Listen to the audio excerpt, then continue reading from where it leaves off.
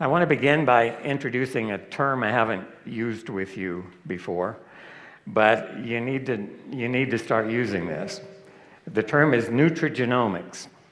And what does that term mean?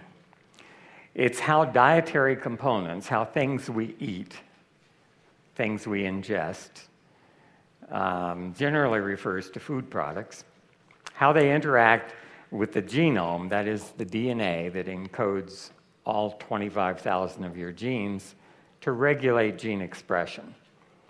So those genes are the blueprints for everything that you are, and you can be put together by about 25,000 little unique machines. Some of them are unique to you. Nobody else has quite the same sequence.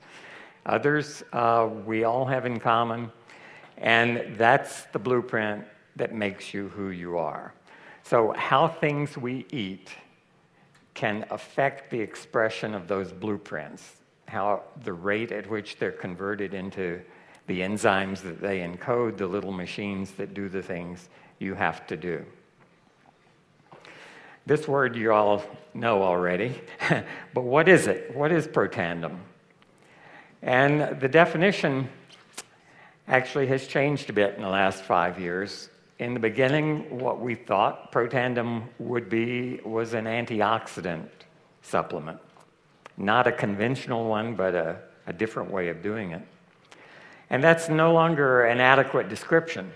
So this is what I want you to learn and want you to use as you describe Protandim. Protandim is a NRF2 activator in the nutrigenomics arena, all right? You may not have any idea what I just said, but you have a job, you have an obligation to learn what this means. And I'm going to tell you in the rest of this presentation what some of those words mean. NRF2, NRF2, it's an abbreviation for something you don't even want to hear, but it's a long word. NRF2 is one of the key proteins in your body, in every cell in your body, that has the function of regulating your genome. Yeah, I said you have 25,000 genes that are expressed. NRF2 regulates about 2% of those, about 500 genes, some of which are turned up, some of which are turned down. You can think of every gene as having a dimmer switch, so just like the lights in your home, and you can turn them up gradually or down. It's not just on off, it's degrees. And NRF2 helps your body balance the expression, the regulation of all those 25,000 blueprints. How many copies do we need of this machine encoded by this blueprint? And NRF2 regulates that group, as I said, of 500 genes. They have something in common. They are termed generally survival genes, and they fall into three broad categories. Antioxidant enzymes, you've heard about superoxide dismutase catalase that protect you from oxidative stress. But another significant number of those genes are anti-inflammatory genes. They fight the process of inflammation in your body. And another group of them are anti-fibrotic genes. That means they fight the process of scar tissue formation. You might think scar formation is a good thing, and if you cut your skin, it is a good thing. It heals quickly and keeps you from getting infected, and it keeps you from losing blood, all good things. But in internal organs, in your lungs, scar tissue is deadly. It's called pulmonary fibrosis. It's untreatable, and it's fatal. If scar tissue occurs in your heart, it's called heart failure. It means your pump actually fails, and you will die of heart failure. So taken together, these things protect cells in your body when they're in stressful situations. It may be due to trauma, may be due to aging, it may be due to disease processes.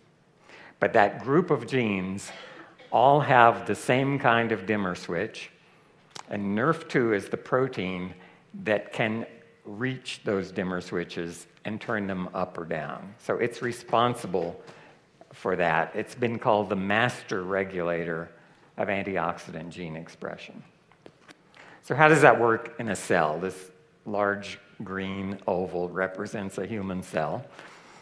And that little purple gizmo in the upper right labeled a NRF2 activator is one of the 5 active ingredients in Protandim. And so as that NRF activator approaches a human cell,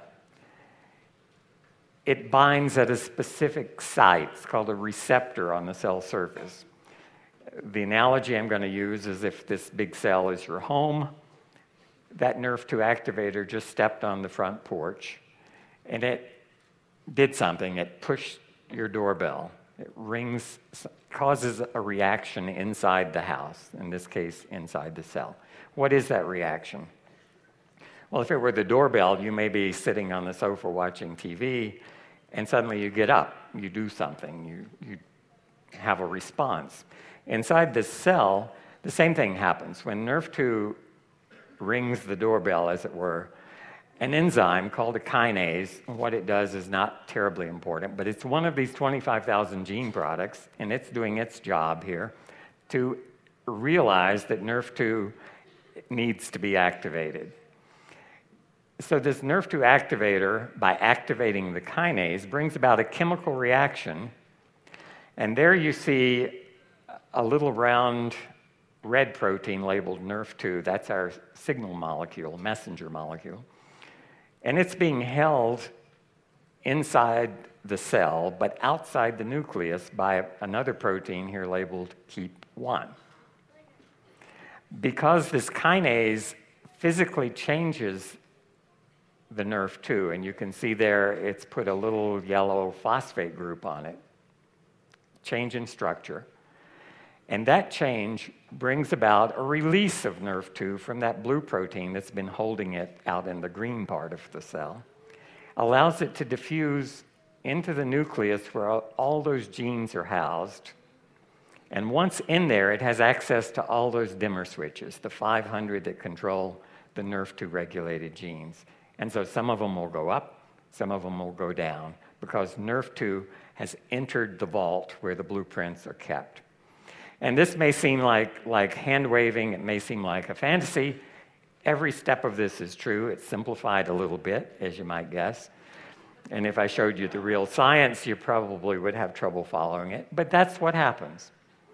And the analogy is not much different than if somebody rings your doorbell, you get up, answer the door, it tells you, go to the kitchen, and you enter that room of the house. And once in there, you can turn on switches. That's what NRF2 does. And when those switches are turned on, these 3 groups of genes that I just talked to you about are up and down regulated, depending on what they do. So antioxidant enzymes are expressed, more antioxidant enzyme protection.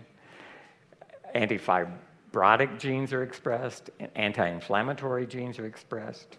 And some genes are turned down, the ones that are pro-fibrotic and pro-inflammatory, because they're switches that cause things to happen and cause things not to happen. And the result is that cell is now protected from stress.